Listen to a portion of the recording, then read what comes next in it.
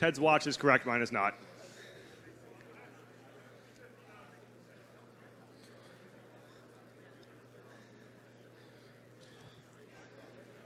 Just out of curiosity, how many of you in here know what the GDPR is?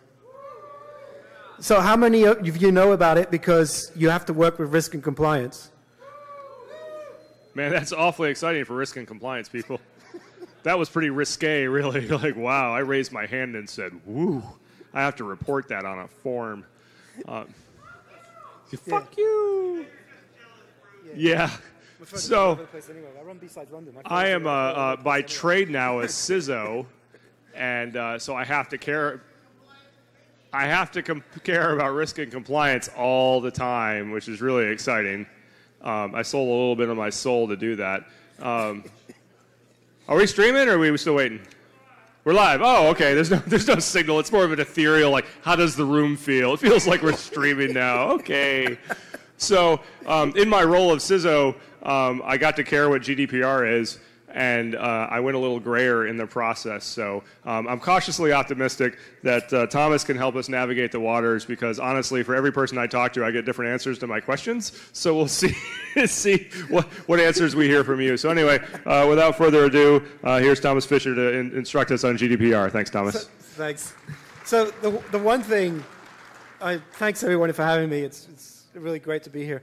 I just want to say one thing. It's like every time I seem to come to the US during winter, the government's about to shut down. So I think I have to stop coming to the US in the winter. So anyway, yes, compliance, and this is one of the problems I have, and this is one of the reasons I've built this talk, is that the GDPR is actually a lot more than just compliance. So my name's Thomas. I do a lot of things, but basically I work in data protection. I also spent a number of years in IR teams, and I run B-Sides London. You're welcome to come if you're in London during June. I am not a lawyer, right? So anything I say here is picked up from discussions I've had with customers, in meetings I've had on the GDPR, in community meetings where we've talked. You need to validate everything that I say if you're working on this with your legal counsels in-house. The thing is, you'll get so many different variations, and Bruce just said it, he's had so many different answers. And we won't get the truth until it actually escalates to this. So this is the equivalent of your Supreme Court in the US.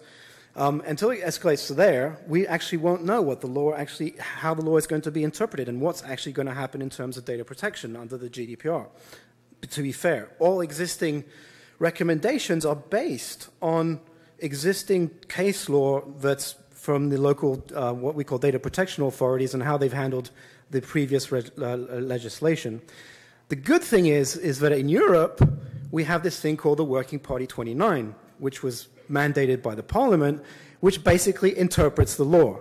So they're actually writing papers on what some of the key aspects of the GDPR is. So that's a really good thing. So for those of you who don't know what the GDPR is, the GDPR is a regulation, and essentially it's about protecting the fundamental rights of an actual EU citizen. And part of that right is the processing of personal data. The EU realized that, as we're moving forwards, processing personal data over the internet, in applications and things like that, has become a business critical function, so they don't want to hamper that. So I like to do Q&A in this because, well, some of the people know what this is. So in this slide is actually one false statement, right? So the regulation from the EU Parliament, I mean, it was voted, a lot of people would say, oh, it's so short, we have so little time. If you saw at the beginning, those numbers on the first slide, it's actually a countdown clock. There's about 125 days left until this comes into effect. And the thing is, a lot of people don't realize that this was actually voted 2 years ago, right? So there's been 2 years to prepare. So in this statement, there's actually one false thing. Does anybody know what it is? What? B or E? E, exactly. So there is a big difference between the previous law, the previous Data Protection Act was called a directive. In the EU law, a directive basically says this is what we think you should be doing, each member nation. Now you have to apply it. It would be like as if your federal government basically told the states, this is the framework of your law that you have to implement in your local states. Do it your own way. So that led to a lot of problems because different aspects of things were going on across different member states. So we never had proper data protection in some countries. So essentially, the difference with the regulation is that that is law across all EU member states, including the UK until May next year, when they'll have their own set of laws. That said, the GDPR brings in some key fundamental points, and these are the 9 key fundamental things that you need to capture from the GDPR. The larger fines, everybody's heard about the larger fines. But what people tend to forget is that we have the new rights, right? And the fair processing notice, consent. Everybody's talking about the consent aspect. Yes, there's an international dynamic shift. So in the GDPR, it takes into account that data is processed across nations and that other companies are global, so that you might have European data here in this. I mean, like the Hilton here, they have my data, so they're potentially affected by the GDPR. They bring in a concept of data protection officers. Now, I know you guys like to call it a data privacy officer in the US. The thing is, a data privacy officer is actually quite different than a data protection officer, mostly because a privacy officer is about, really, it's privacy has a different connotation than protection. Mandatory breach reporting, everybody's heard about that, 72 hours. And one key aspect that people don't really talk about, and it's not really compliance, is privacy by design. There is fundamental aspects of the articles in the GDPR which forces you to actually think about how you're processing and how you're protecting and how you're building applications that manage personal data. So in the penalties space, so this is another question one, there's only one of these is right. Does anybody know which one it is? Correct, the bottom one. So it applies to data controls and processes.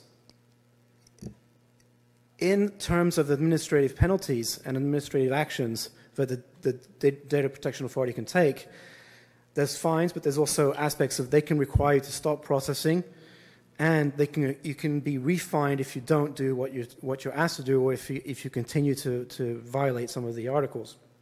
The fact of the matter is, and you've probably heard this, is that the fines are astronomical, right? So 10 million or 2% worldwide annual turnover, 20 million or 4%. So why the two numbers? Well, there's a fundamental difference between the two numbers, right? Most data breaches will be in the first category, because the first category talks about simple personal data. The second category, the 20 million one, actually talks about what we call sensitive data, and I'll get to that in a bit. But there's something else in that statement, is administrative fines should be effective, proportionate, and dissuasive, right? So if you're talking about hitting something like maybe JP Morgan, they're probably going to go for the maximum fine. If you're talking about hitting a small business, they're probably going to go, okay, no problem. We'll give you a time to fix things. We'll give you, and we'll make a proportionate decision against you. I know there are companies in the US, and I'm sure you can think of which ones. If you want, I'll name them privately. But they're already preparing legal teams to actually for May 27th, right? Because they know they're going to get DPA requests. So, breach notifications. So you have 72 hours to report to DPA. This key requirement in data breaches. There's some other key requirements. So in this, there's one statement that's true. Anybody? No. It's D. Include notifications of data subjects. So you have to, if there is a breach, you need to actually report it to the data subject as well. But it's 72 hours from the moment you become aware of the breach. So essentially, that means that you need to think about how am I going to rejigger my incident response process so that I know what I need to report to the Data Protection Authority. A lot of people think breach is loss of data, like exfiltration. Under the GDPR, and privacy by design and security of processing, which are two of the articles, it's everything from destruction, loss, alteration, unauthorized disclosure, or unauthorized access to that personal data, right? That means that you need to be able to monitor if a malicious user or a malicious third party actually changes the data. How many of you who are working in the GDPR have actually thought about that? Or actually thinking, how am I going to detect that, right? This is where compliance falls down, because you can make a checklist as much as you want to say, oh, I'm doing this, this, and that, but at the end of the day, it's a continuous process of monitoring what you're actually looking at. See, so you don't need to report every breach. However, the wording is, unless unlikely to result in a risk to rights and freedoms of persons. They don't define risks and freedoms, right? And rights and freedoms. So if they steal my credit card, is that a breach of my right and my freedom? Could that affect me malicious in a bad way? Yeah, potentially. So you have to report that kind of thing. So one of the aspects I've seen is that most people are just going to, if they think they've gotten to that state, they're just going to report it, just to avoid being in a situation where they haven't reported, so that the penalties and the fines start to be potentially go into effect. So the GDPR also defines key players and key functions and the accountability. So me down in the bottom left, I'm called the data subject in the GDPR. So I'm the person. It's my data. It belongs to me. It doesn't belong to you as a company who's processing it or collecting it. So I have the right to call the DPA and ask for information for the DPA to take action against a controller. A data controller is the company that essentially collects the data, so the company in front of you. So think people like Twitter, Facebook, Hilton, anybody who's collecting personal data and asking for personal data. You then have what we call the processor. The processor can be the controller as well, but a data processor can also be a third party. So, a lot of us now use AWS for back-end applications, things like that. AWS is considered a processor. And they've done a lot of work on the GDPR. They're actually, I think it's in May, I'm not sure if there's anybody from Amazon who knows this, but can confirm, but I think in May they're going to require anybody who does business or works with the EU to actually amend their contracts with a specific GDPR clause, their AWS contracts. So the interaction between the controller and processor is that you have to set up a specific contract between those that carries forward the aspects of data usage and the way that you're using the data. Part of the access, the data subject rights, and I'll get into that in a bit. Then they have to report to the DPA. So any types of processing or any types of incidents, they have to report to the DPA. And you can nominate data protection officers. So those have to be in the controller or the processor, so you have those data processors. So the data protection officer, or DPO, so is this statement true or false? Controllers or processors are always required to appoint a DPO. So how many of you think that you need a DPO, whatever situation you're in, if you're collecting personal data from the EU?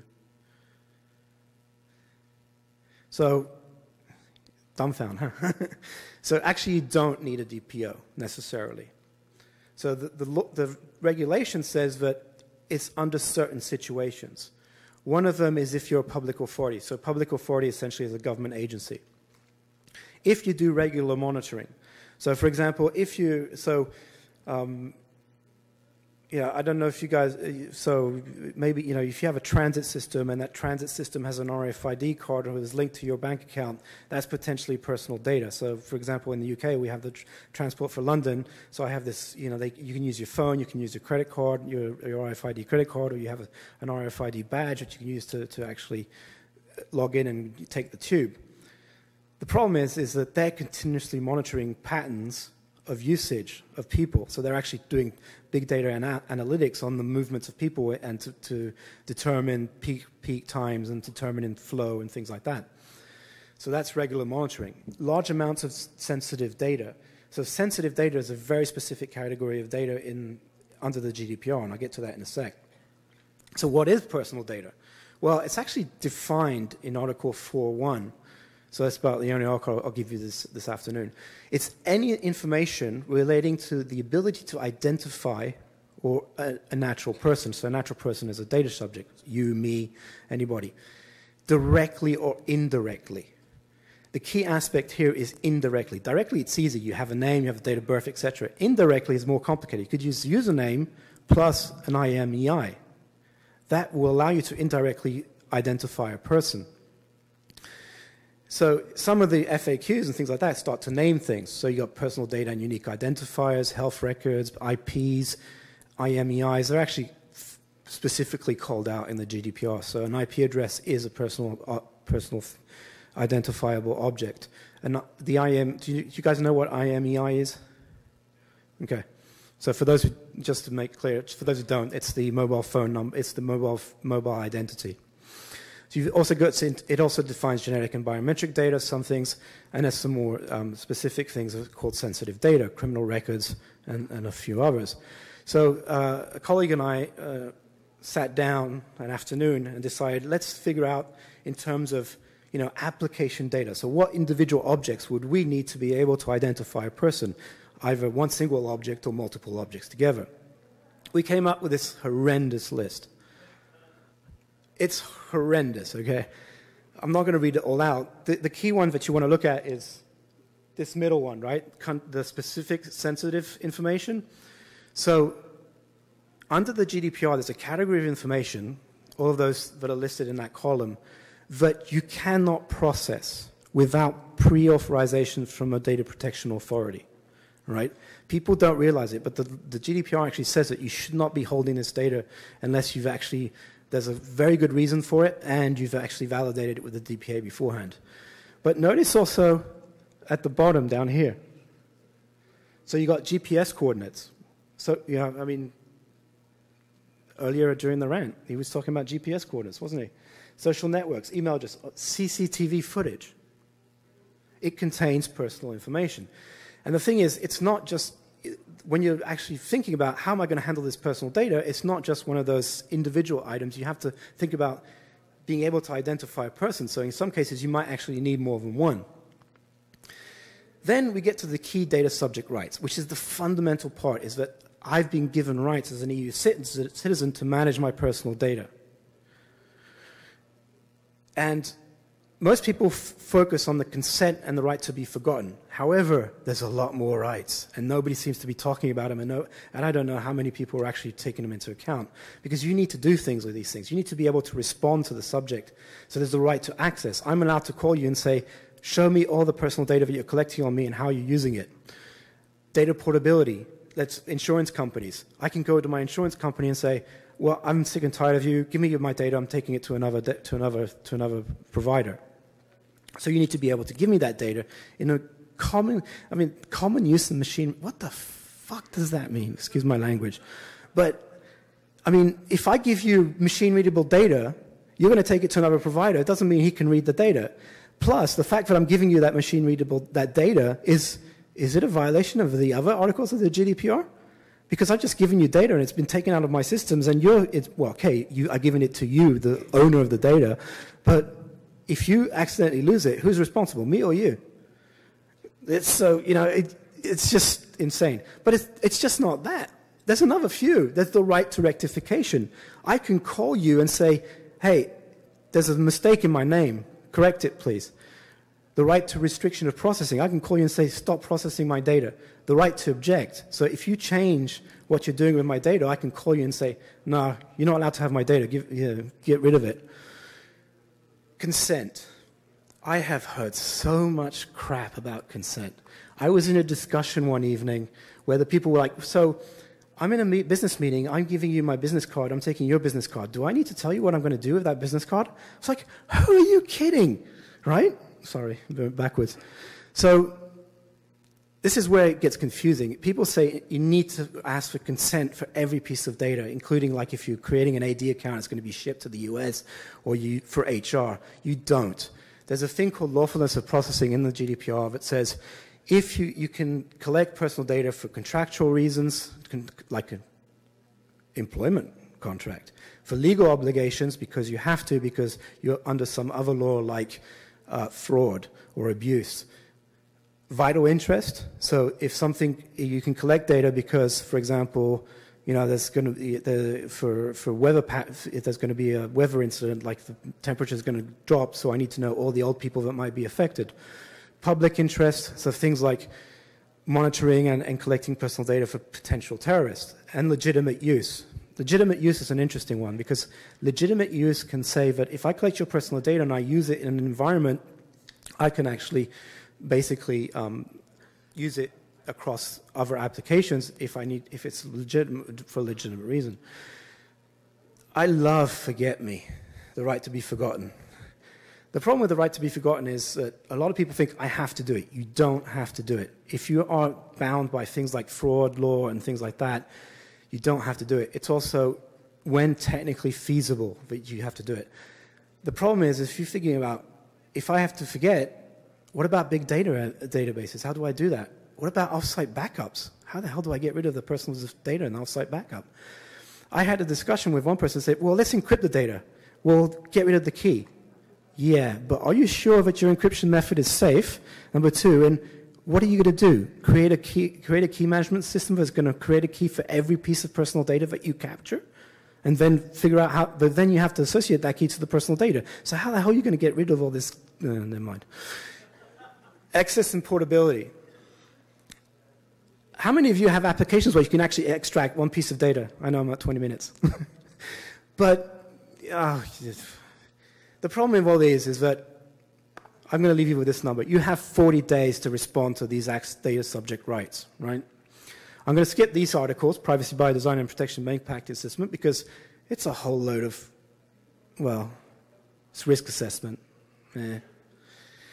But one of the key things is, what I came up with is that, in fact, if you take a think about all those data subject rights, what do I do and how can I improve my information security or my IT, my IT systems and things like that?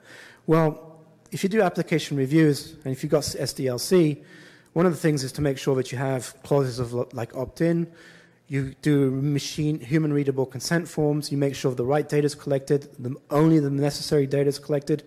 Oh, and guys, don't forget your logs. I've seen applications that when they're in debug mode that actually print out all the personal data. So that piece of log just now becomes actionable under the GDPR. One of the only real technical outside of encryption in the GDPR is pseudo-anonymization. Pseudo-anonymization is great.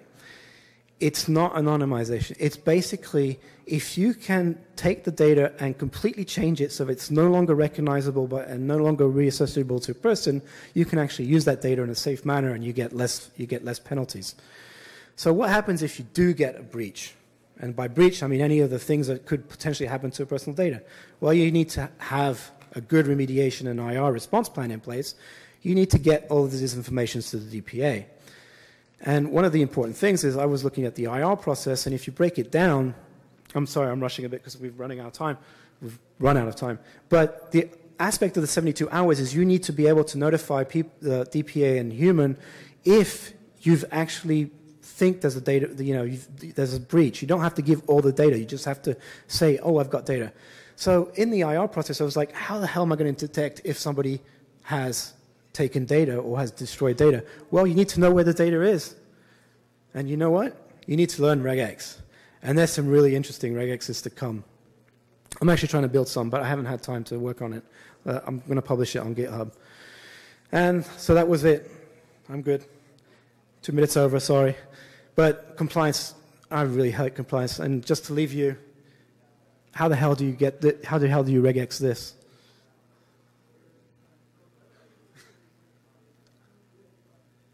So, questions?